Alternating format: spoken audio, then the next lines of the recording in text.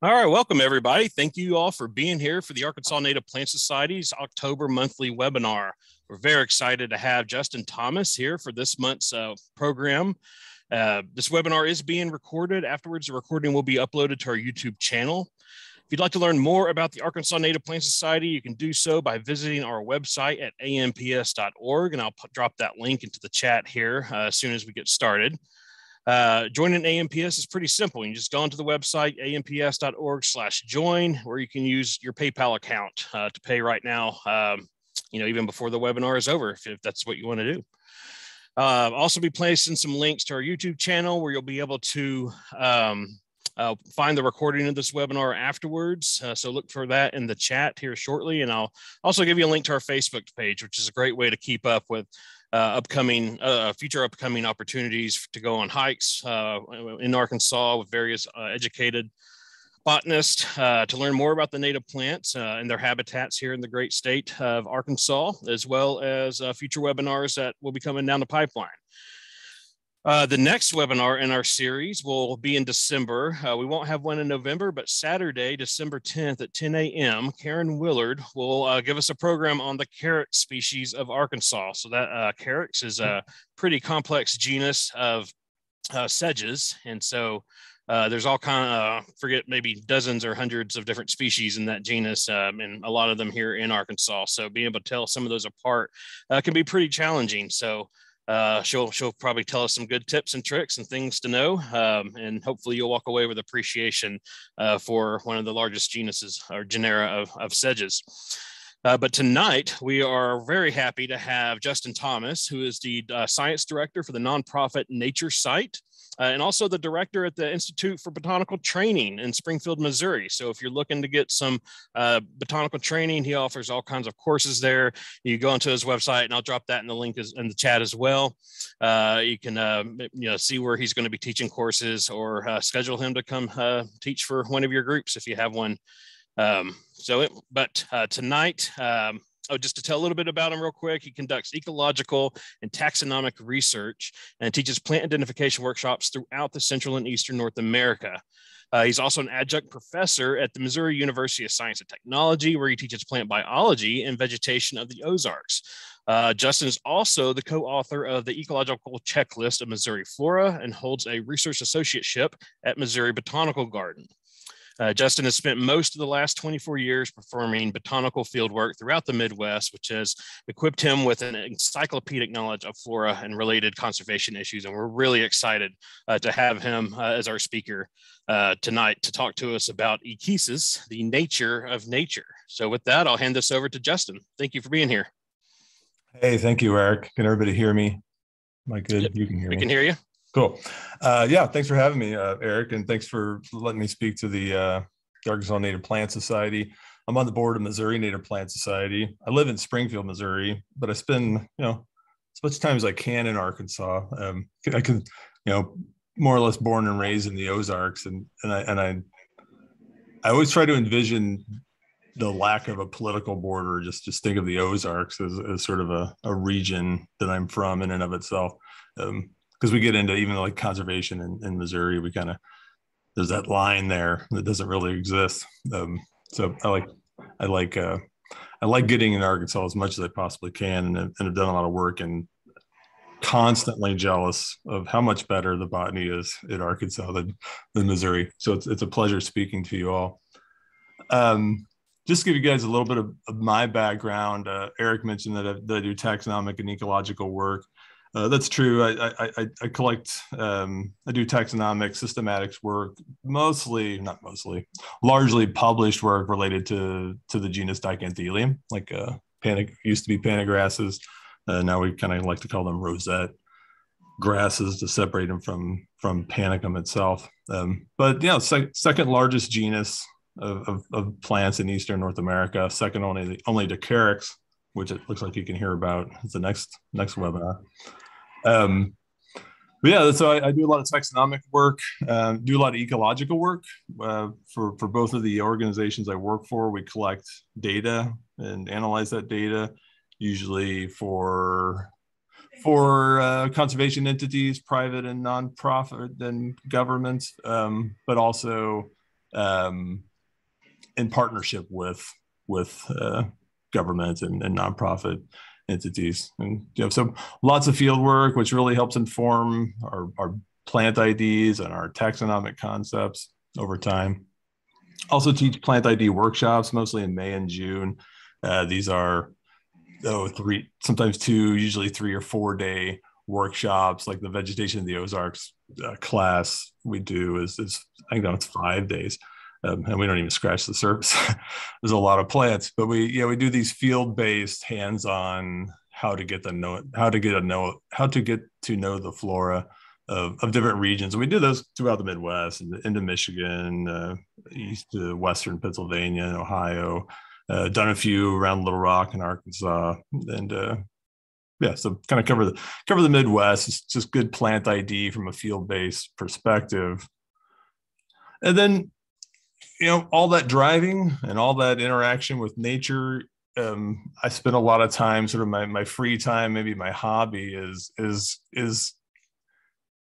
pondering that engagement, that connectivity, that seam, like in the photograph here, between the human world and the more than human world, and why that seam exists, and why and how we can understand it better, and what are the consequences of that artificial seam. So that preoccupies a lot of my time, even from a scientific standpoint. And then, of course, the rest of my time is getting kids and wife and kids and spending time outdoors and doing wonderful things. It's all a very difficult balance. I'm going to break this talk up into 3 parts, and we'll get into the nitty gritty here. There's a few big words and words you probably haven't heard much. Ecesis is a word that I kind of dug up out of obscurity, but it's basically holism, and we'll get into Ecesis and the process more in a little bit. First, in part 1, I just want to kind of set the concept of holism, that the concept that the whole is greater than the sum of the parts. And I'm going to start that with a video. A lot of people see this video. It's been around forever, but it's a decomposing fox time lapse, right? So there's going to be gross things. So if you don't want to see, it's close to Halloween. I thought, hey, this is in the spirit of Halloween, but there's going to be rapid decomposition and maggots and things like that. It's 30 seconds. I'm gonna speed it up. But if you don't want to totally appreciate that, but fair warning that it's kind of gross. It's not horribly gross. It's kind of beautiful, really. But if you're squeamish about rotting things, you might just avert your eyes for 30 seconds or so. And I'm going to turn the music off because it's kind of weird. And I'm going to speed it up to 2 times.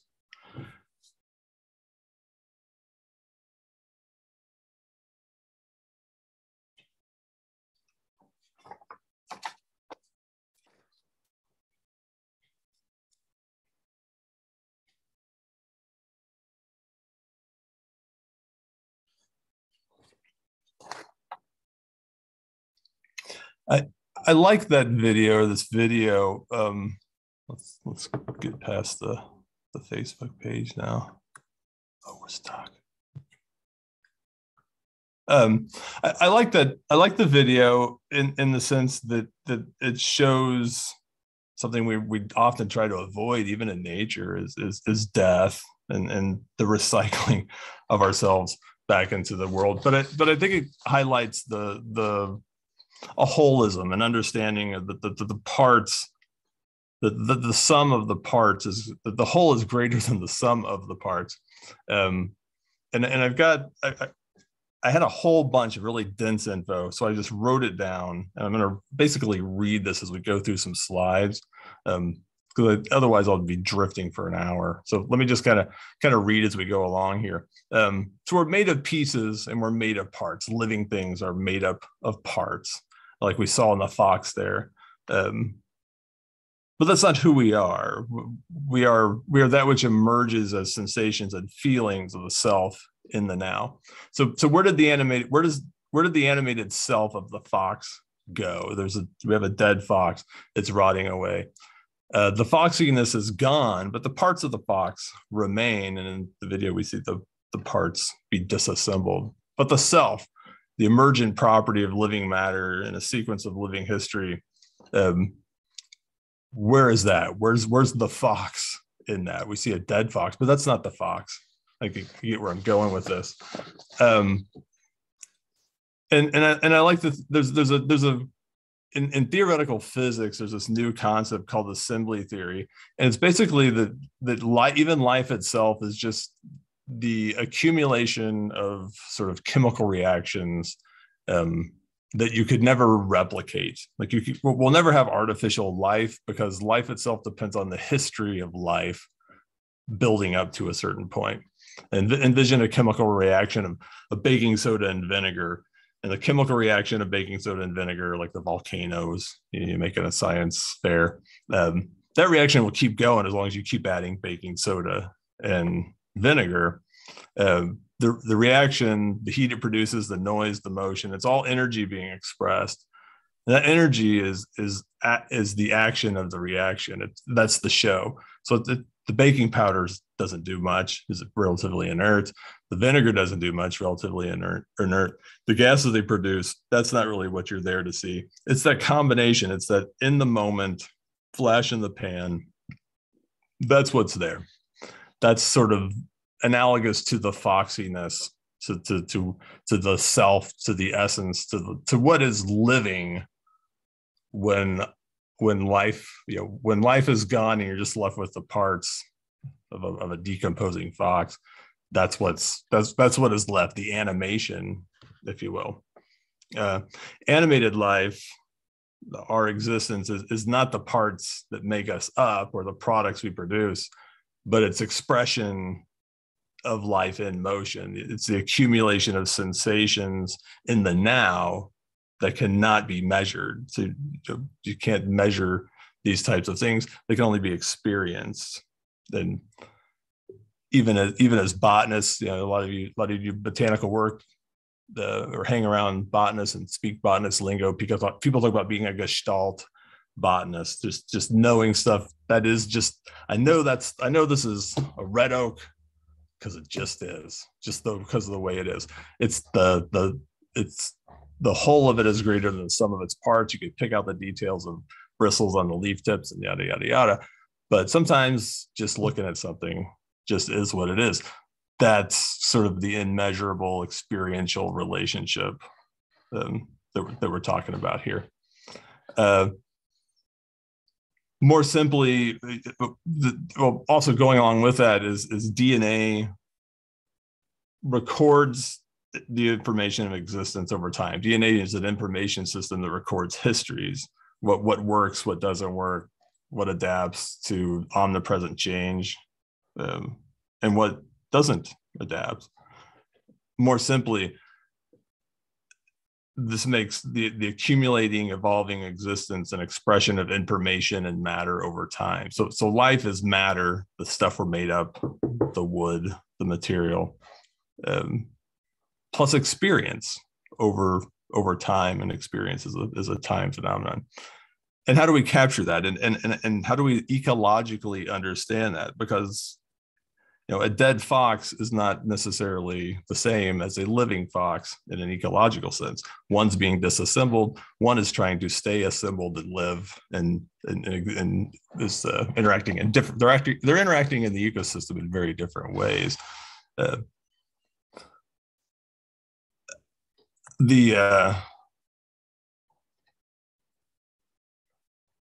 now, that moment, that fleeting moment that we're always conscious of, the moving now, that fleeting impossible circle. I like using the picture here where this Oh, go ahead, but I'm catching a Zoom thing. You get this impossible circle that's sort of a Zen mindfulness. You get caught into these circles, into this awareness. This is sort of nature, this perpetual thing that just sort of runs on its own over time.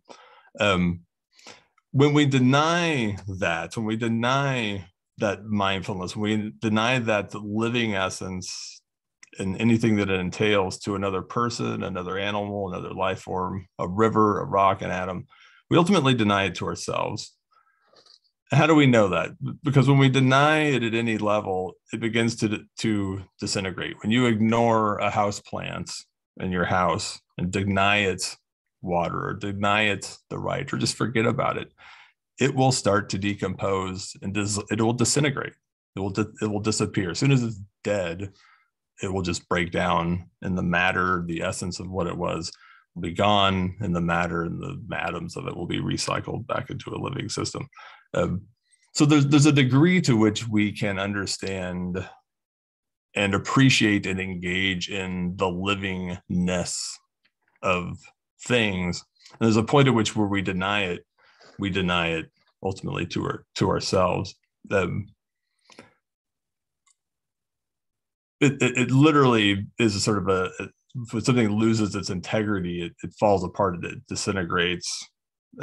If anybody knows the movie Fantasia, like the Never-Ending Story, or the Never-Ending Story, the land of Fantasia is slowly disintegrating because children aren't using their imagination.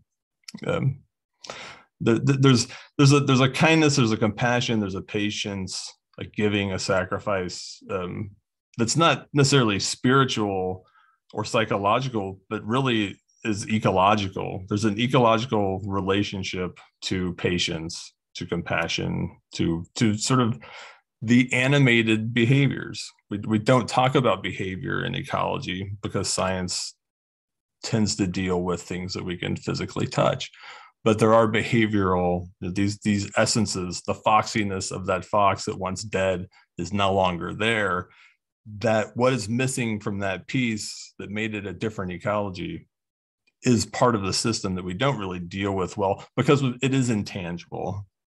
But not dealing with that intangibility, ignoring that intangibility because we don't know how to deal with it, has ecological repercussions. And that's sort of the gist of where we're going with this. Then when we remove ourselves from that relationship, we alter the relationship. Sorry, I just got some pretty slides around there. This is the nature of nature, and we'll get more into the details of this, and this will be a little clearer as we move along, and we'll give plant examples. So don't worry. But when we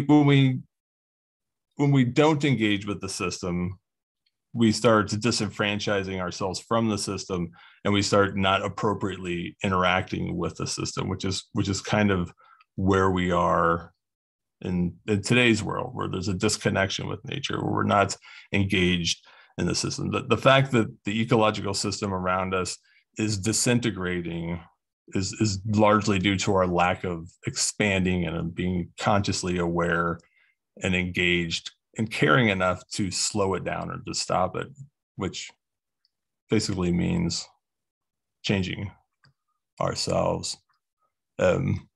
Moving forward here, mostly slides from here on out.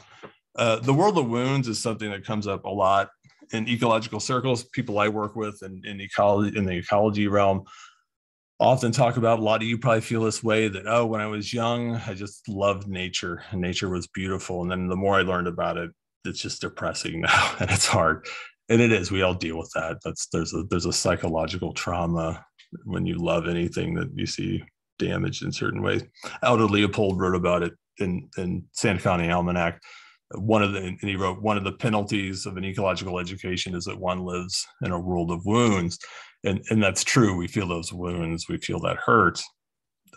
More recently, Robin Wall Kimmerer and Braiding Sweetgrass kind of rebutted Leopold's wounded world in the quote, even a wounded world is feeding us. Even a wounded world holds us, giving us moments of wonder and joy. I choose joy over despair, not because I have my head in the sand, good at sand, but because joy is what the earth gives me daily and I must return the gifts. So these are two ways of looking at the same thing, a world of wounds. And one of them is very scientific, very factual. Like, we live in a world of wounds, and it's hard. Then there's the Robin Wall Kimmerer perspectives. We live in a world of wounds, but I still have to have hope. I still have to live. And I think one of those, I think the Kimmerer angle gives us somewhere to build upon. It gives us a reason to try and to move a little harder. And I hope that's sort of a sign of a contemporary shift in conservation philosophies, but it may not be. But because we're all things are interwoven, all living things are interwoven in their relationships, our ecological problems are really psychological problems. The reason we have ecological problems is because we aren't behaving and thinking about the world in appropriate ways. If we wish to coexist better with the earth itself, with our local communities, whatever, we must be different than we are now to make things better. We must understand something that we don't right now. By the very nature of this, what we need to do will seem strange. So I think that's kind of one of the hard parts of moving forward in like conservation and with regenerative agriculture or whatever it might be, is that we want to move forward, but we don't quite. I think most people don't realize, there's not a conscious awareness that, I have to actually be very different, and that's going to feel strange to me. It's that strangeness, that cognitive dissonance, that ultimately keeps people from changing, from moving forward. But ultimately, one of those big gaps I think that a lot of people have to get over, and the big hurdles, is the notion that nature does not exist. We live in a society that constantly separates us from nature. That's nature. That's a natural area. That's a park. That's a state park. That's the woods. This is the city. That's not the nature.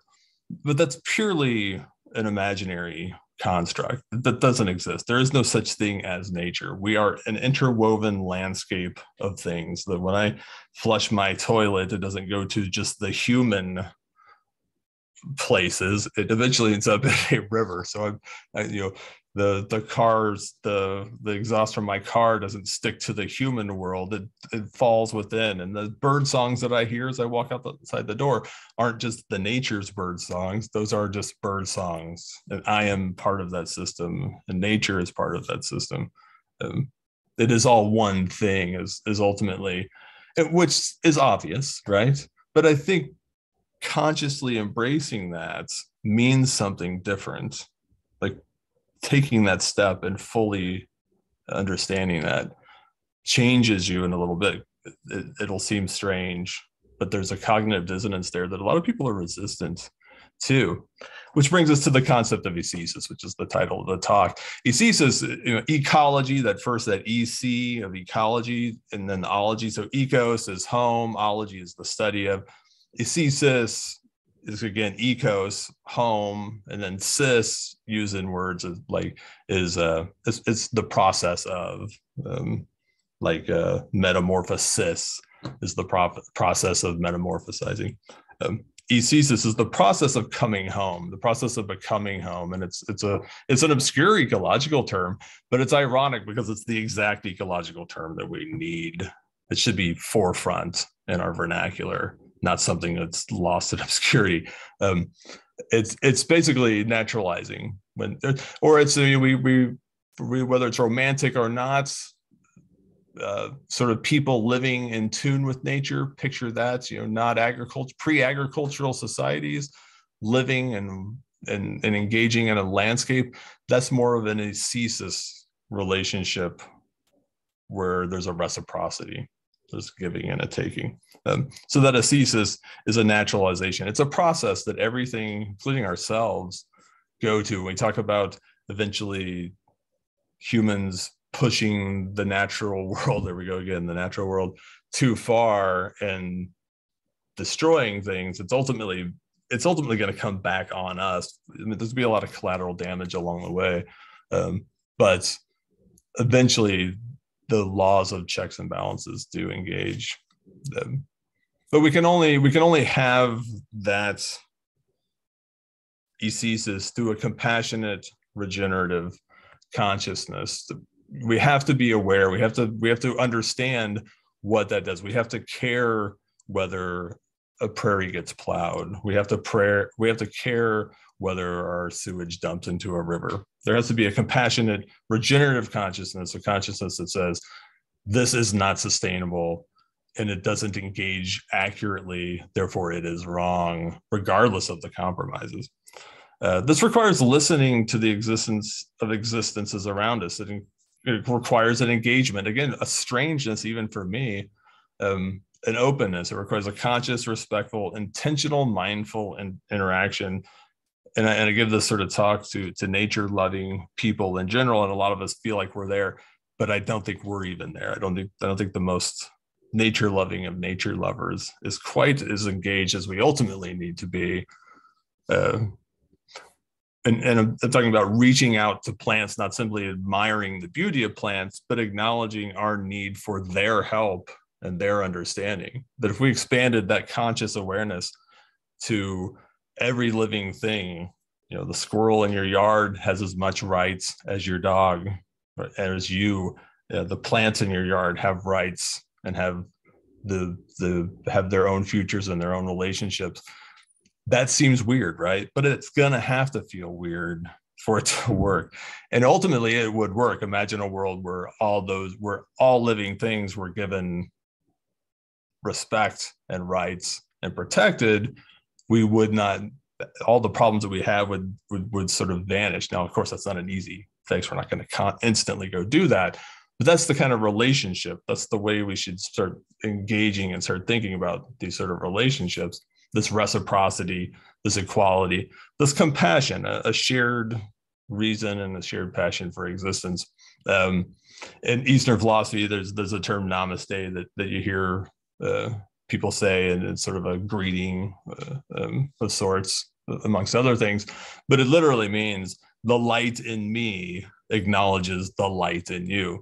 And that light that we're talking about is what the fox was lacking in that video. That light was gone and now it's just pieces, parts.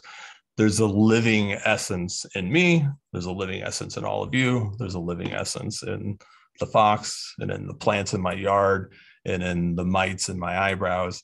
These things have living essence that when we probably ignore at our peril. And we do that to sort of keep at a distance. There's many reasons why we may do that. But even though we do that, a lot of people of us, especially nature lovers, engage in that.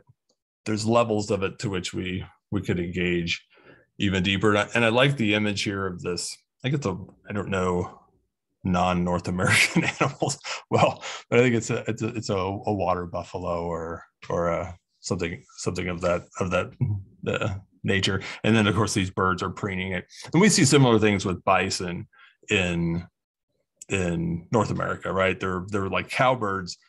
Ecologically, cowbirds groom bison, and this is kind of a good example of how well, two things. It's basically a plant talk, but I got these animals on here. But again, that animal and those birds are as much plants as plants are. Everything they eat is plant. The cow's eating plants. You are what you eat, right? So when we see an animal, it's not a separate thing. It's an expression of plantsness of some form. These birds are an expression of plants as expressed through this large, magnificent animal. We miss those relationships, and especially in a fragmented landscape. The second point I wanted to make was that cowbirds, people, if you know cowbirds, you know what they're notorious for. They're called nest parasites. They lay eggs in other birds' nests, and those other birds unknowingly raise cowbird babies, and the cowbird's off, in everybody's imagination, it's like off to the Florida Keys drinking margaritas and living the salt life that you hear about. That's somewhat what is happening, but in a historic landscape, cowbirds migrated with bison as throughout the summer as rain patterns shifted. Bison herds, massive herds, were largely migrating across the Great Plains, and cowbirds were on the move, and they preened bison. They do like these birds here. They pick ticks and fleas and things off of them, and they keep the bison kind of clean. They can't nest long because they're on the move. They're following the bison. So they lay their eggs, and prairie birds nests that are there that are sedentary life, right? But the bison are creating structure that benefits the non-cowbird birds. So all of a sudden you start seeing this as a relationship of cowbirds tending bison that are tending a prairie that are being utilized by other birds, and that the positive aspect comes back probably, or it must, to the non-cowbird birds. And so is this really a parasitism? Not necessarily. So cowbirds get a bad rap, but they are engaged in this compassionate, this interrelated system that we're going to get into in depth here in a minute. So if we need regenerative cultures, which we do, and if they are to live in regenerative communities, which they must, then we must have a regenerative consciousness. We have to have a way of thinking about these things, and we have to have a way to ensure it and measure it. And this is where the botany comes in. And this is what science ultimately is supposed to do. It's why we have science. It tells us how to engage, how to move forward. What's the best path forward for us to persist in a living landscape? So this is I forget the name. It's one of the prairies in the Arkansas Valley, east of Fort Smith, near Charleston, Arkansas. But beautiful prairie, one of my favorite prairies in the country. It's just gorgeous. That looks like a wonderful place. This is a different prairie. This is in Missouri, don't worry. This one has been abused pretty heavily, and most of the plants there are like Eupatorium perfoliatum, common bone set, and lots of sumac. These are two very different places. I'll go back and forth a little bit. That mean very different ecological things. Here's another example. Here's a nice, this is near the Arkansas border with Missouri. This is a nice sort of glade woodland combo. If you're ever out in nature, these are one of my favorite places where it's kind of a glade marbling into a woodland. Man, the plants and the richness, the insects, everything just really comes together in those beautiful mixed communities. This not so much. Here we've got some. It's an old log landing. That's a different system. So we all know that is a thing. So knowing that there are different ways that nature can exist, different form, different states of quality. We'll move into part 2, which is floristic quality assessment. So how do we determine what is good? If we're gonna have regenerative communities, if we're gonna have regenerative cultures, we're gonna have regenerative consciousness, how are we gonna measure that moving forward? Can we measure that moving forward? We know that communities are different, and we also know that plants are different. There are different types of species. On the left in red, you have these are simplisticals, I call them. They're annual plants, they're scab plants. I don't use the word weed. I'm trying to take that out of my language because I just don't think it has much use. It's derogatory. But simplisticals, these are scab plants. These are early successional species in terms of plants. They occur in landscapes that have been damaged or impacted. They're short-lived, they're fast-growing, they're mostly annuals, some biennials. They produce a lot of seed, and those seeds disperse very long distances. Everything about these plants is a very short lifespan. And picture an intact historic landscape, a landscape that looks like this and this, not a landscape that looks like this and this. In that intact landscape, historically, that what these organisms evolved into, to find a beat up, tilled up, damaged landscape, you would have to grow really quickly, produce a whole lot of seeds, and shoot those seeds across a landscape shotgun style that hopes that 1 in a million finds a tip-up mound, maybe a tornado path. Nature's full of enough chaos and randomness that it's there because these things do exist, but they're only like 10% of any given flora, these sort of annual simple species, these scab sort of species. On the other end of that spectrum, you have these complexicals. These are long-lived, old-growth species. They live in complex systems. They have very low nitrogen requirements. They're sensitive, highly specialized species. They live for a long time. They grow slowly. They don't produce very many seeds. Their seeds usually don't disperse very far. They stay local because the landscape up until a few hundred years ago in North America was relatively stable. You didn't want to disperse. If you were a long-lived perennial species and the system was not changing, you didn't want to go anywhere. Most of the system didn't change, didn't go anywhere. In the past 200 years, we've flipped that upside down. We've flipped the landscape into mostly an abused landscape and put these complexicals, these old growth species, we put them at a major disadvantage. Think of that as two ends of a spectrum, and then we're going to put that on a graph here. So you have unstable communities on a 0 end and old growth species, old growth stable communities on the right side there, and a spectrum of 0 to 10. We can assign the species that tend to occur in those systems on that value, and that's what the floristic quality assessment is. Arkansas is, I don't know if it's out yet, but Arkansas is in the process, or very soon, or recently has gotten floristic quality assessment. C values are often what they're called, where each species, each native species is assigned a values, a number 0 to 10 that represents its fidelity to intact natural systems. So basically, how old growthy or new growthy is this thing? Does it like disturbed areas? Or is it like high quality, stable areas that haven't changed for millennia?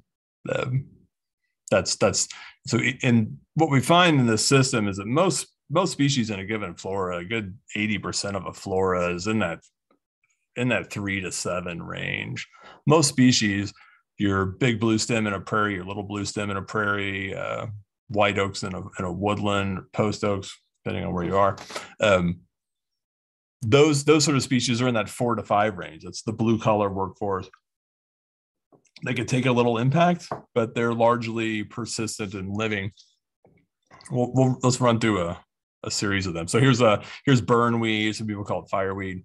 Erectites hieracipholia is one of these C values 0. So produces a whole lot of seeds after some sort of damage. Not always fire, logging, and things will make it express as well. Basically, what makes it express is nitrogen. Anything on that scab plant on that low C value range are nitrophilous species, and anything that damages the system expresses nitrogen, and that's basically what they are literally keying in on nitrogen.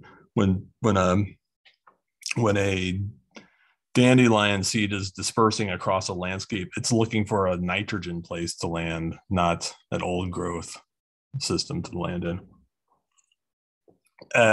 So those are zeros. Things like blackberries, there's a C value of 2. So still kind of, an old field, something that's not a stable old growth system, something that's reverting back to a stable system, but isn't like recently plowed or horribly damaged. Blackberries are in that sort of C value 2 range. But again, they like nitrogen, they grow very tough, and they often need a lot of light. They make a lot of seeds, and they disperse those seeds by things eating them and pooping them across the landscape. That's how they move. And their seeds, like Erectites, the burnweed, these sort of species, their seeds bank for a very long time. As you move up the C value scale, seeds bank less and less, or less resilient to fungal, and fungus end up eating most seeds that disperse in seed banks. So if you're going to last a long time in a seed bank, you got to have a pretty hard shell. Moving up that system a little bit, you got Andropogon scoparius, little blue stem, C value 5. Again, a moderate generalist, but it's the backbone of grassland systems, many grassland systems. Disperses by wind, yes, but doesn't make a whole lot of seed. And the seed where it does land doesn't do well unless there's low nitrogen systems. Converse to this, like if you know broom sedge, Andropogon virginicus, that's a C value of 2. That makes more seed. They disperse a little longer, and it's only going to germinate in systems that have higher nitrogen and are lower on the successional gradient. Moving up the scale, a C value 6, Indian paintbrush, Castellicia coccinea. Here's something that we're also increasing in complexity. So here's an organism that needs relatively low vegetation structure, low nitrogen, but also has to be able to attach and connect because it's a hemiparasite. So it's connecting to other things. All of a sudden, its life isn't just its own. It needs other things to be involved, kind of like the cowbird does. It's a member of a community, not a standalone entity. And that's what we see as we move up the system. A higher C value, the more dependency on the community itself, which is kind of the point we're getting at here. Is a C value system is being analogous to sort of a human system, if you will. Cypripedium reginae, the showy lady slipper, C value 10. So you're not going to find this, some farmer plows up his field, you're not going to walk out and find a bunch of Cypripedium reginae growing in it. If you find find showy lady slipper, it's probably going to be a seepy old fen that's been seeping for 1,000 years, and it's been there forever. These are unchanged, low nitrogen. If you want to change that system, take a fen like that where the Cypripedium's growing, dump a bunch of nitrogen in it, and you will destroy it overnight. Just the presence of nitrogen. These plants, it's toxic to them. Plants that occur in these old growth systems will die, and it'll be full of all kinds of low C value species. All it takes is that one available nitrogen. So that's kind of the spectrum there. And so when we do that in a landscape, we can apply. I'm going to flip back. We can apply those C values. The numbers themselves are rather subjective. People argue between 5s and 6s, but when we average those numbers and kind of take out some of that error, the average number of any given place, so a plot, especially like at a sampling, a plot of land or a quadrat sampling, the average number, usually like in a really super high quality area, you're looking at somewhere between 4 and 5 is the average C value for those systems, for high quality intact systems. But you get below like 3.5 and you get really damaged system. If you get an average C value of 2.5, it's barely even worth restoring. Almost never do you see C value, average C value for a site over 5, just because that's just the nature of systems. Life is sometimes stable, just like in your own personal life. Sometimes things are going great and everything's stable. Now, some days things get a little rough and rocky. You're never perfectly where you want to be, but you find a little happiness there in the middle. Take the good, you take the bad, right? It's the facts. It's the facts of life. Research is ritual. If we're going to engage in communities, we're going to engage in sort of this relationship. We have to also realize that our research is ritualistic. We have methodologies we follow. We have scripts. We have things we say and things we write down. I think it's funny to think of research as being ritualistic. All it's missing is sort of the actual reverence for the study material. And scientifically, of course, we're barred from having any sort of engagement emotionally or otherwise with living systems.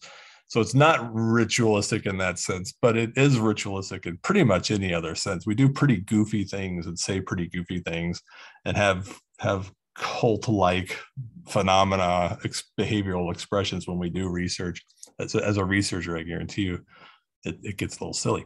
But why don't we engage in this in sort of a way, because it's what it is. We're experiencing a landscape so that we understand the landscape, so that we can engage with the landscape. All we need to do is just listen, maybe with our hearts a little more than our minds, which is what we're not supposed to do, but ultimately is what we have to do if we want to engage functionally with a living system. And I want to give an example of that. Here's data. Here's an example of data we collect. I don't want to get into the nuts and bolts. It's not important. But we do these square plots. They're 100 paces by 100 pace. And we do 25 quarter-meter quadrats. You can see the two folks digging in a white PVC frame, write down all the species, write down their cover values, do that 25 times across a grid pattern. And then we get average C values. We get the number of species in that site. We get a bunch of data from that we can interpret. We get the product of that ritual is things that we have to interpret what they mean in the same way that flipping tarot cards, the medium has to decide what they mean. Hopefully this is a little more based on repeatable patterns, but you never know. There's still interpretation either way. I'm going to say that. The main things we look at, so this is done by all kinds of conservation and research organizations. And the main variables we look at for plants is diversity, richness, and dominance. Diversity is how plants are distributed. Richness is the number. Dominance is like, if you're in a prairie, big blue stem, little blue stem tend to be the sort of the backbone, the matrix, to be the more dominant species. And then other things kind of, it's their world, other things fit in it. When we do that in prairies, this is data from prairies in Missouri. So this is real data. Each one of these dots is a plot from a different prairie. And when we graph them, so on the bottom is diversity. That's the distribution of species, how mixed up they are. And on the left, on the y-axis, we have the number of species. That's just literally, that's richness. How many species are there? So when we increase in the number of species, we tend to get a blending of species. That's just a well-known fact in nature. So like if you're on the bottom left, you're on the left of that line, you're at a place that has only 60 species and the diversity is like 3.3. Whereas on the left end of that, you're up to 100 species. Wow, that's a lot of species. And the diversity, the numbers aren't really intuitive. The diversity is 4.2. Just understand that that's higher. So that's how diversity and richness, and these are variables that people use all the time. But notice that I colored the two highest dots. Which of the two best prairies? I colored a red and a black dot on the graph there. And so which of all of these, blue, red, or black, is the best two prairies? And I took liberties because I'm leading you on. Which are the best? People would look at this and say, oh yeah, those two prairies, the red one and the black one, those are the best prairies. Look how high the richness is and look how high the diversity is. That's what we want. Dominance is sort of the other thing. So here you've got you got diversity still on the x-axis, and on the y-axis we have the cover of dominant species. So as you move left or right, the more distributed species are, the less any one dominates, which is just common sense. On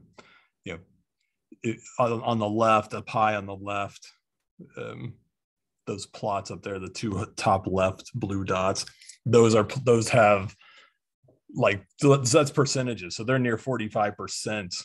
So this is a prairie. So that's about 45% dominant species, probably little blue stem. And when that happens, you don't have a whole lot of other species mixed in. Conversely, on the bottom right, the black and red dots, that's low dominance, but higher diversity, which is ultimately what you want. You want little blue stem to be down in that 20% range. So other things can coexist if we're managing for systems. And so which are the two best prairies? Red and black fall in there again. There's a blue one there that's close that you could pick, but again, I'm leading you on.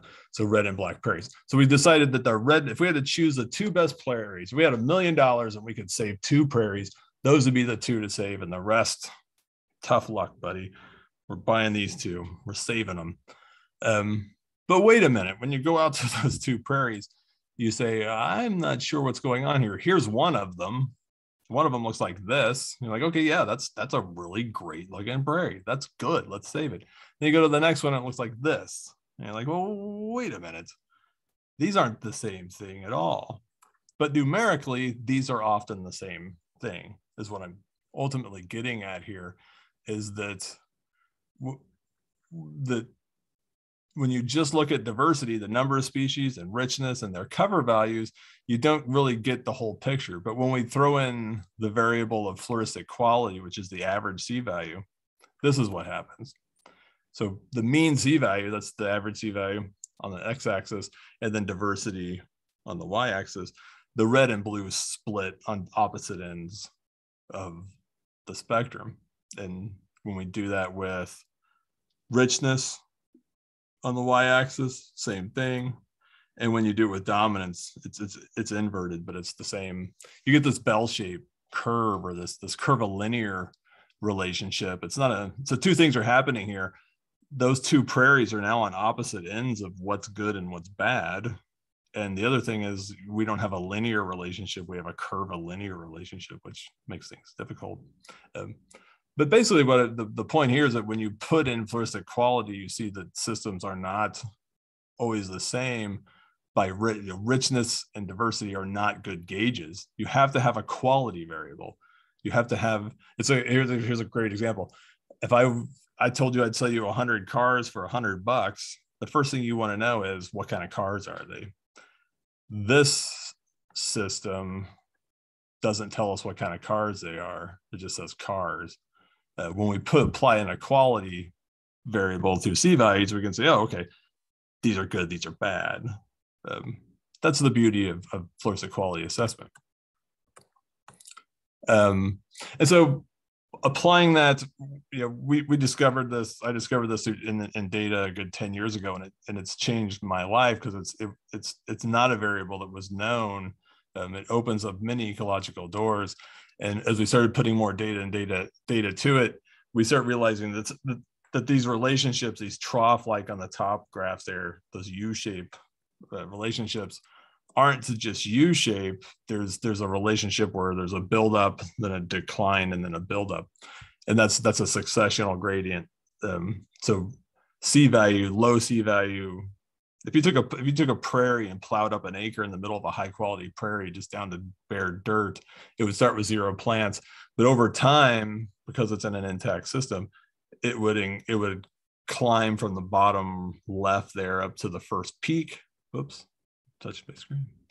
And at that point, that's when perennial species, that early successional, the dashed line there, that peak, when it gets to about that point, you've got a certain number of species, of annual species, they start getting replaced by perennials and things which outcompete the annuals. You'll see a decrease in richness and diversity down into this trough. And then as more later successional, the sensitive species, this could take thousands of years, orchids and things like that start coming in, you start getting an increased richness and diversity again. And then ultimately that's what late successional systems are. They're that second peak. That's an experiential relationship. It's a lot of things. It's a mean C value, average C value. It's also a nitrogen scale, high nitrogen on the left, low nitrogen on the right. There's a resilience and a persistence. There's a connectivity. As you move from left to right, the system becomes more complex. There's a shared experience. That's what a community is, a building system of, the soil evolves, the system evolves, new species come and go. From left to right, you're building complexity. You're also building predictability. An early successional species, you have no idea where it's going to go, what species are going to colonize it, what tomorrow is going to bring. Late successional species, you know what tomorrow is going to be. It's going to be just like today, most likely. You never know for sure. But these are the things you want in your life. These are the things you want in your community. You want stability. You want relation. You want connectivity. You want persistence. And these are all products of time and experience together. It's chaotic complexity versus organized complexity, again, which is a product of time and experience together. Okay, so that's the kind of more sciencey end. I'm going to tie everything kind of together here towards the end. In part 3, this is a dynamically functional interpretation of existence. Ecesis is the process of coming home. We moved into part 2 because we needed a way to measure. How do we measure our relationship How do we ask plants? How do we ask nature, the natural world around us, whether we're doing a good job or not?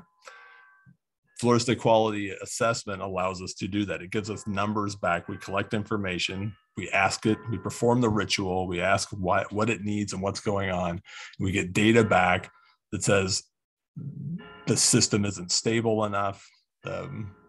And if we increase the stability in that system, then we're engaging appropriately. We're listening to it and responding to it respectfully, and engaging with the system.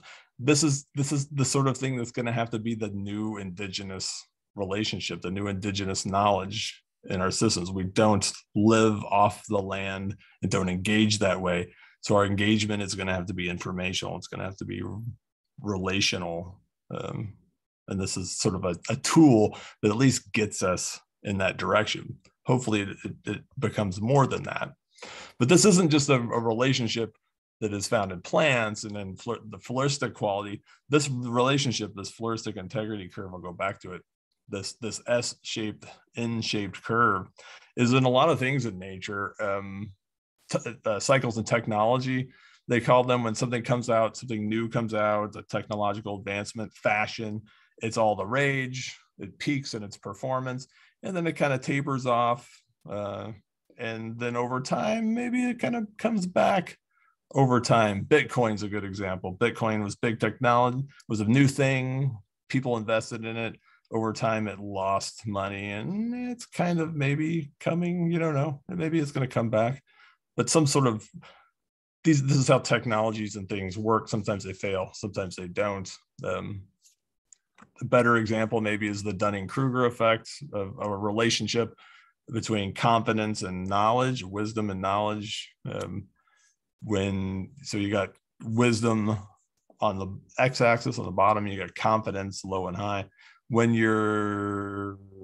when you don't know a whole lot, you're kind of confident about, oh, I could do that. I've seen people play football. I've seen professional, those guys make $1 million. I could do that. But you go out and try, when you start to do it, you try to apply it, you quickly realize, oh, I'm not quite what I thought I was going to be down in the valley of despair here. And over time, wisdom, you mature. This is just a normal maturation process. Here's another example of like human, children, confidence, think things kind of easy. You age a little bit, you realize life's kind of hard, and then you spend your grown-up years maturing and learning what life actually is. These are the relationships that you have to go through, that anybody goes through. If you want to take up piano or guitar, like, oh, maybe I could do it. You get into it, you realize how hard it is. If you stick with it, you can gradually improve over time. But there's that shattering of what you thought was going to happen to what actually is how things happen that people have to go through. There's that learning phase, and we talk about it a lot. It's fun that ecologically, that's how systems work. Systems have to mature. A prairie is a product of this. A high quality woodland. If you're doing a restoration, if you're trying to convert a fescue field into high quality or into some sort of pollinator friendly landscape, this is not only your engagement with that, but that system's going to have to engage. It'll start off very low C value weedy sort of stuff. 3 or 4 years later, you start seeing some big blue stem, and it'll start maturing into a system. Give that thing a couple 100 years, and it'll be a prairie again. That's that relationship. It's a repeating pattern in life itself. And you could throw that on a scale. On that left-hand side, there are things like fear, ignorance, selfishness, immaturity, anger, confusion. You don't know what tomorrow's going to bring. You don't know what to do. Everything's happening very fast. It's very confusing. On the right end of that spectrum is compassion, wisdom, community, patience, forgiveness, predictability, the sort of desirable things that we ultimately want, that stability that we want, whether it's in our lives or whether in our ecological systems. This is the point where we get to engage and realize that we are the same thing, that how we interact and how we feel is the same way that systems interact, and all living things interact, and all living things feel. That feeling, that engagement, that essence is the thing that the fox in the video no longer had. It's just pieces, parts. but there's something beyond that. And so, this graph works scientifically. It works from the pieces parts. I can make matter. I can collect data from living things and make it have this relationship, but that relationship is a product of how those things are, not what they are, but how they are. So it's fun to have sort of a scientific tool that we can engage with that way. Another example of that is there's a thing called Maslow's hierarchy of needs, which is a pyramid of what you ultimately need to persist and be a happy, functioning human. At the bottom, you need a place to sleep, you need some food, you need some water. Moving up to the red zone, you need some form of employment, some health, some family. Moving up, some friendship, some sexual intimacy. Moving up, some confidence, respect, and respected by others, some sort of just status, And at the very top is just art and morality, creativity, spontaneity. This is a time scaled relationship, and I've drawn on the right. I took liberties here and made early successional communities are just that. They're food and water. Late successional communities are art and creativity, things like that. You can actually kind of, I've done this just because it's for fun, but it is kind of a relationship. If you add a time variable to Maslow's hierarchy of needs, because it is a time variable, it wouldn't be a pyramid. It would be a tilted pyramid, which kind of fits the floristic integrity curve, the floristic quality assessment data, which has a time variable. That x-axis could be stability over time. So revisiting Ecesis or revisiting this concept, Ecesis is the process of coming home, knowing home for the first time again. And it's going to happen. It's only going to happen through compassionate, regenerative consciousness. That consciousness comes from listening to the existences around us. We can't listen with our ears. We got to listen with data and with understanding and with some real compassion. It requires consciousness, respectfulness, intentionally mindful interactions, reaching out to plants, not simply to admire them, but also to acknowledge our need for their help and their understanding. What they need is what we need. And as soon as we can match those things up, when our nature can match the nature, we can engage in a functional way. That's the reciprocity we're talking about. And that's acknowledging the light, that's having the light in us acknowledge the light in the living things around us. And then wrapping up here, I'm going to read a little bit again. And I say this because, as a scientist, I'm treading thin ice here, right? You can probably hear it in my voice. I'm like, I don't want to go too far over a line that we in the scientific world do not ever cross, because that's sort of a religious, frou-frou, goofy sort of line. But we have to cross that line, because that line is not there. That's a fake line. It's what's preventing us from actually getting anywhere. We have to accept that there is an emotional relationship, that the dead fox isn't the live fox because the emotion is gone. When we insist that those are separate through our science, we only generate more death and more destruction. We make a bunch of dead foxes. We can't animate them unless we let them be alive. And we can't let them be alive unless we accept that living and being is actually 90% of what it's all about. So it becomes sort of this weird line of like, are we crossing into the unscientific, into the unreal? Is this just ideal? Oh, this is just a bunch of idealism. Oh yeah, those are great ideals, but they're not factual in nature. When in fact they are factual in nature. And the very science is defined, as I've written here, science is defined by unimaginable constraints all the time, by definition, things that never actually occur, these idealized sort of fantastical imaginary things. Hardy-Weinberg theorem, if you know about Hardy-Weinberg theorem, is a genetic thing that in a vacuum species genetic purport, the allele frequencies within populations, the gene frequencies would assemble into this perfect relationship of if a species were in a completely unselected world. but no species is in an unselected world. So Hardy-Weinberg never happens, but we use it to gauge how things are shifting and what evolutionary pressures are. Consciousness, what is it? Where is it? Where does it come from? It's a thing that where we live with all the time, but it is a thing, but we don't know what to do with it. We don't know how to define it. There's 50 books written on what is consciousness. Absolute zero, mathematical sort of thing. Infinity, again, does it exist? Planck distance, an infinitely small distance, an ever-expanding universe. That's kind of out there.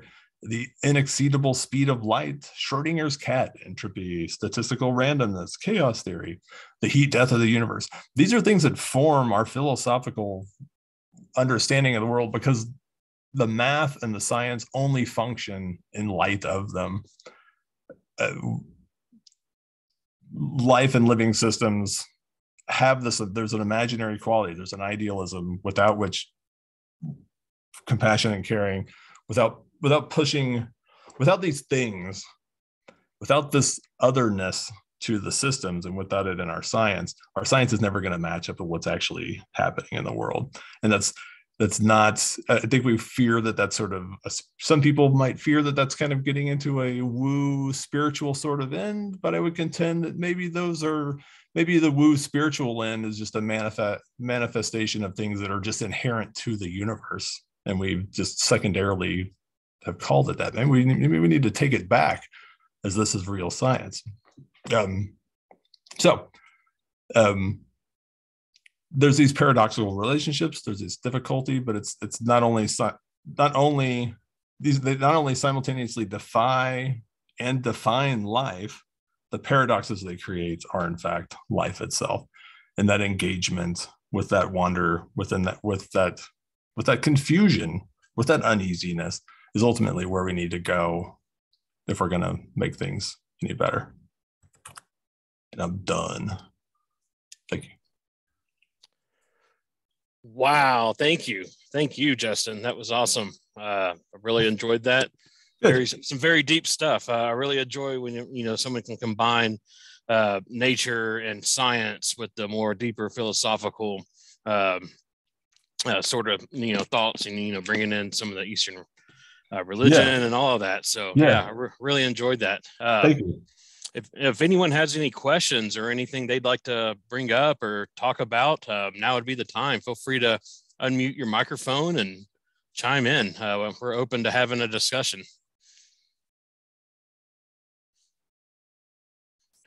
And I'll just kind of start something off. Have you ever read John Burroughs? Are you familiar with John Burroughs back in the 1800s, like a naturalist, kind of a contemporary of John Muir? I've not read any of John Burroughs, but okay. Yeah. Well, most of his stuff is, involving natural history and his observations and stuff like that. But he had one book that was published posthumously in 1921 called Accepting the Universe. And it was just filled with his philosophy of nature. And I always highly recommend it. It was something I read sometime in my 20s. And, he even, brings in like pantheism and he talks about, just kind of a philosophy of nature. And, I've always just kind of really appreciated some of the thoughts he had in there. But it's amazing how much of that there is that I don't know. It doesn't get shared around, and maybe it's, you know what I mean? Like even Schrodinger.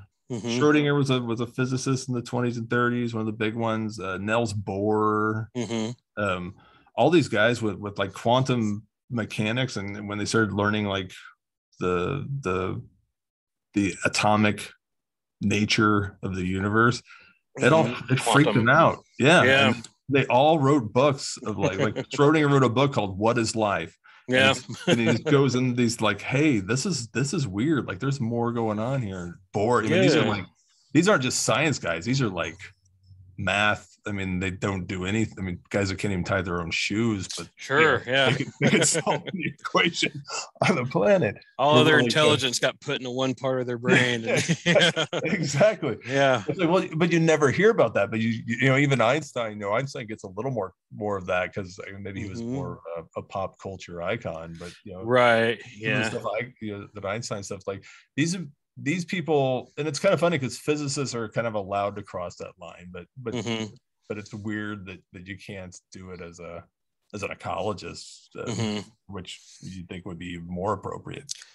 I mean, you think about like when they talk about in quantum mechanics, like spooky action at a distance, you know, and just, you know, there's some layers here that we don't, you know, it's not, space isn't what we think it is. That two things might be right by each other in some level, but very far away in the level that we experience, you know, and so it's, you know, it just kind of opens up all kinds of thoughts of, you know, just, you know, what really is going on here. And I think the more that science is starting to even develop evidence, at least, you know, for our modern minds, you know, these are things that were more intuited, I think, by earlier societies, or observed in some cases, perhaps.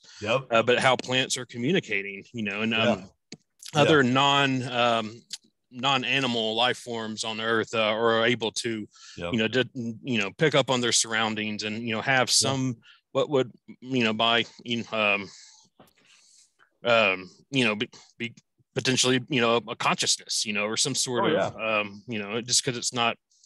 And I bring up, there's a really great YouTube video, and it was a panel discussion at the World Science Festival, and it's what is it called?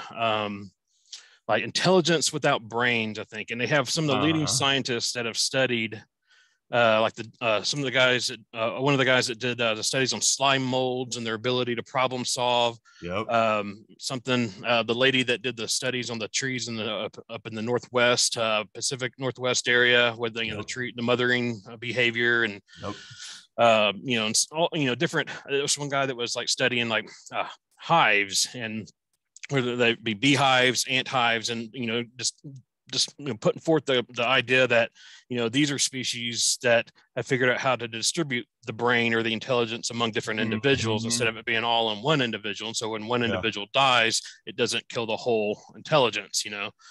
And so it just really starts to make you get out of that, not even anthropocentric, but animal centric idea of what intelligence is, you know, that, you know, there's, and then it makes me wonder if we ever found alien life forms, would we recognize it? If we can't right now recognize a slime mold as having some level of intelligence, would we recognize something that evolved completely different, you know? It could be staring us in the face and we wouldn't the lady there's a physicist named Sarah Walker that does assembly theory, and one of her other things is that question, like, well, what would artificial intelligence look like? Or not what would alien intelligence, what would alien life look like, given how biased we are in our understanding here on Earth. But you're right in the sense that we keep reinventing these concepts. They won't go away, and I think science forever has kind of tried to repress them, but I think they're coming out in creative ways. I hope they are. You know, and it just kind of goes to show a little bit of that cultural interplay between science and culture. You know, I think, you know, there is a lot of culture infused into scientific understanding sometimes. And I don't think we're always aware of that.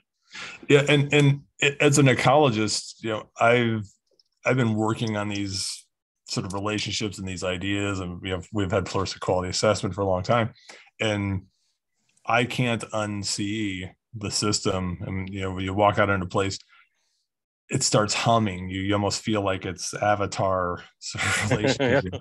And then, but then academic ecology and sort of the academic, you know, the drivers of the actual field are very lab-based, very office-bound sort of relationships. Like fluorescent quality assessment, like that fluorescent integrity curve. When I started pulling that out of the data, when that relationship started to emerge, because nothing like that exists, I was like, this has to be published. We have to. This is amazing. This can revolutionize the way we see systems, because it did in my mind. So I started looking for statisticians, because I'm not a math guy, to like, okay, how do we statistically get this into something that is usable?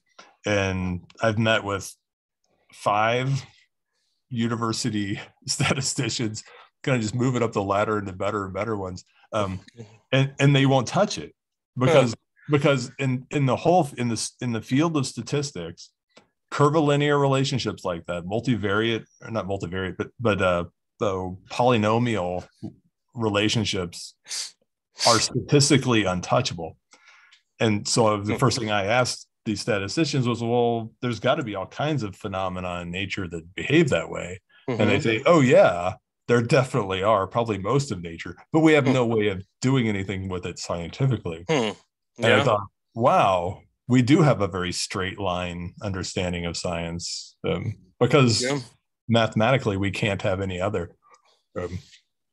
So until we're willing to diverge from linear thinking, we're going to be victim of our own linear thought. Right. Yeah. I mean, sometimes it does take a little bit of us to grow as a species and our culture to expand for our understanding, to expand it, almost like it allows some room for that knowledge to grow within. Yeah.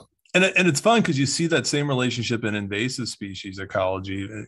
With invasive species move in, they tend to go nuts and dominate an area.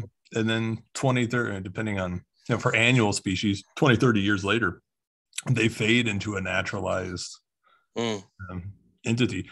There's all kinds of plants that were in the Midwest in the 1920s and 30s. Botanists were writing about black-eyed Susan. This Western black-eyed Susan is taking over the Midwest, and they called it invasive before invasive species was a term. We're talking about Merritt Linden Fernald, Charlie Deeb of Indiana. So there was Viper's bug gloss, a lot of weeds that we don't even see anymore. There's all in the journals in the 30s, 40s, 50s talking about these things coming, and then they, we don't even see them anymore. So there's that wave. I can't help but hope and think that humans, that engagement, you move into a system, you have no relationship with it, but as you engage with it over time, that is the process of Ecesis, that naturalization. It'll find that equilibrium in the end. Yeah, it's just poor sots like us have to suffer while the rest of the world keeps up. Yeah. Like, oh, great. I go, 200 years from now, that's not going to do me any good. Yeah. I mean, I think there's the perception just comes from that limited window of time that, we get to experience things in. And, and sometimes, and I guess that's one thing. As the more I've looked into, I kind of went through this geeky phase a couple of years ago. And I was just really into geology and geological record, plant evolution and all that. And I guess the thing that really, that I really took from all that is, I'm thinking, about the sixth mass extinction and all this. And then I'm thinking, well, the last one, when the comet or the asteroid hit the Earth, that was probably a much faster extinction. Yeah. And life rebounded, and humans came and, so that just kind of gives me hope, I guess, to think that, it's, of course, I believe in conserving, what's currently here, what's currently growing. Right.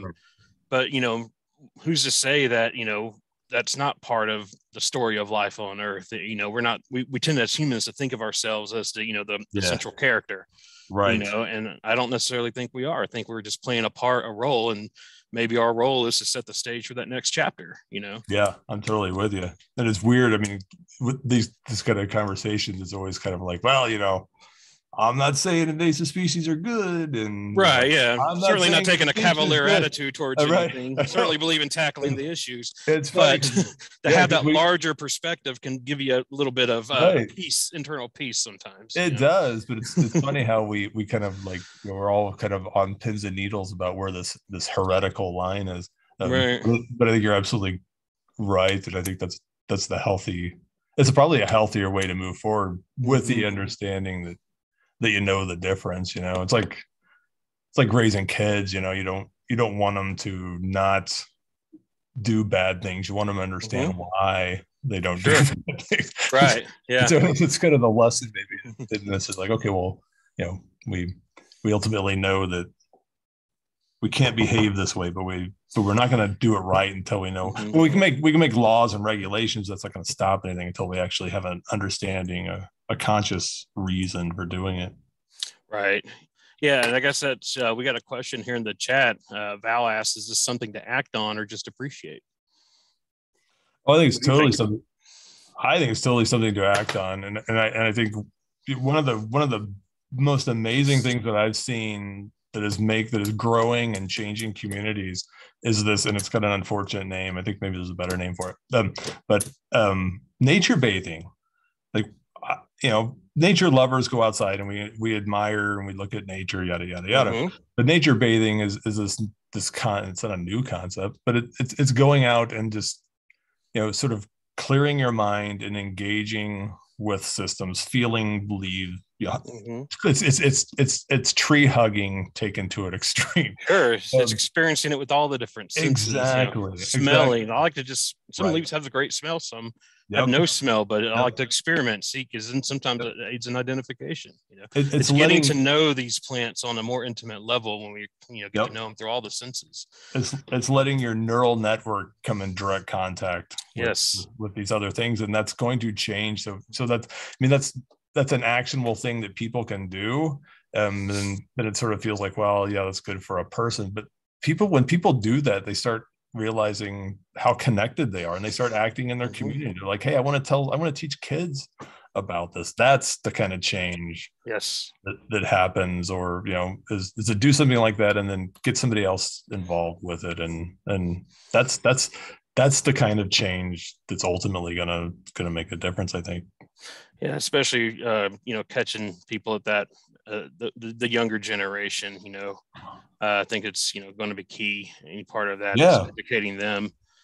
Some people that get set in our ways. As we get older, and so the best opportunity to kind of affect change is to start with or at least focus on the young. I'm part of a multi-pronged approach, of course, but. Yeah, and I work with most of the staff I hire are younger folks, and done it for 20 years. So I kind of see a spectrum of people, and younger people are a little more open to these sort of things than. This kind of conversation. The people that I worked for growing up, Doug Ladd, Paul Nelson in Missouri, they would never have this conversation. Doug Ladd and I are still friends, and I don't know if we could have this conversation because it's not a conversation that happens anymore yet. Younger folks seem to actually be really thirsty for it, and that's encouraging. Yeah, definitely. So, I think just thinking about all the different ways that life could express itself, and kind of going back to if we met alien life or extraterrestrial life, would we even know that it was trying to communicate with it? Maybe it talks with sending out chemicals you're supposed to smell.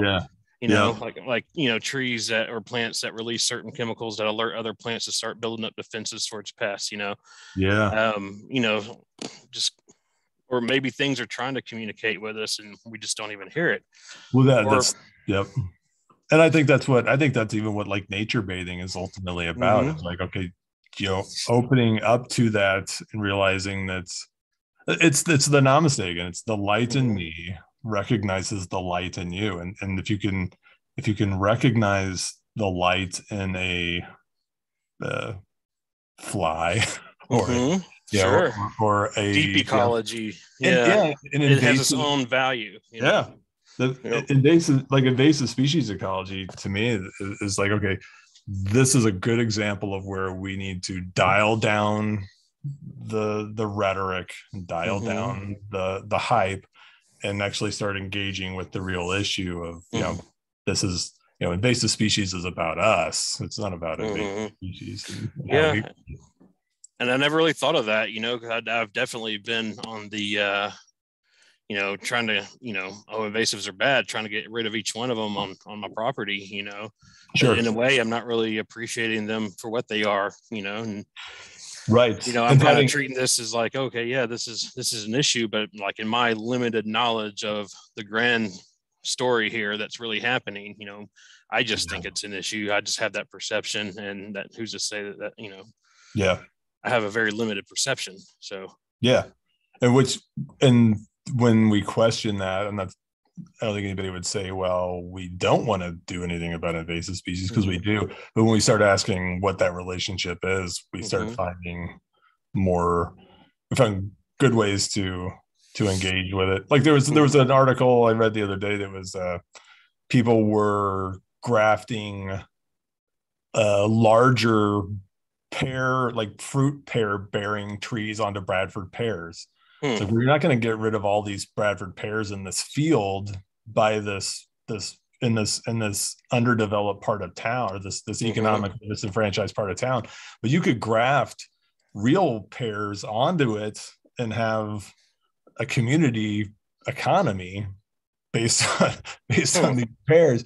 And I put that on a Native Plant Society page, and within 10 minutes it was closed. We can't even have this conversation. I was like, well, this isn't, I'm not saying we should do this, but I don't know why we can't have this conversation, Yeah, that's the thing. Yeah, it's just to be open. I mean, yeah, I think sometimes, I think I'm guilty of it as well. Just sometimes, getting really stuck on one particular point of view, and maybe not reacting, or maybe not being as open as I should be to some other points of view on things, and I think it's probably just part of the human condition, but it's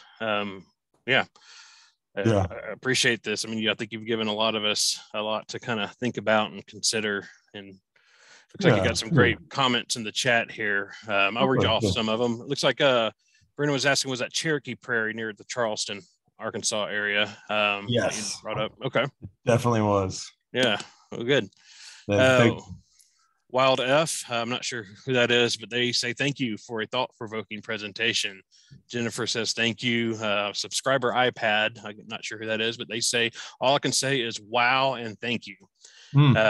David Darby says he's going to take a little while to try to grok on that, so I think just wrap his mind around it, but the recording will be on YouTube to watch this again later. If you want to have an opportunity to go back and revisit some of the things that Justin talked about today. And then Curtis Leister also says thank you. So again, I also want to extend a thank you to you, Justin. I really appreciate it. Appreciate you spending your time putting this together for us, and kind of giving us a very thought-provoking presentation. It's been a little bit different than what we have normally had. And that's why whenever you propose this, I really, this is great. This is, it's not just about, it's a little bit deeper approach. And so, I really appreciate this little change of pace and still being able to tie it into native plants and ecology and all that. So it was just a great program. And thank you. Yeah. So, well, thanks for having me. I really appreciate it. Certainly.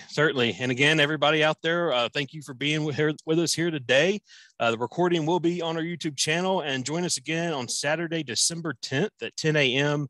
for the webinar with Karen Willard on the Carex species of Arkansas.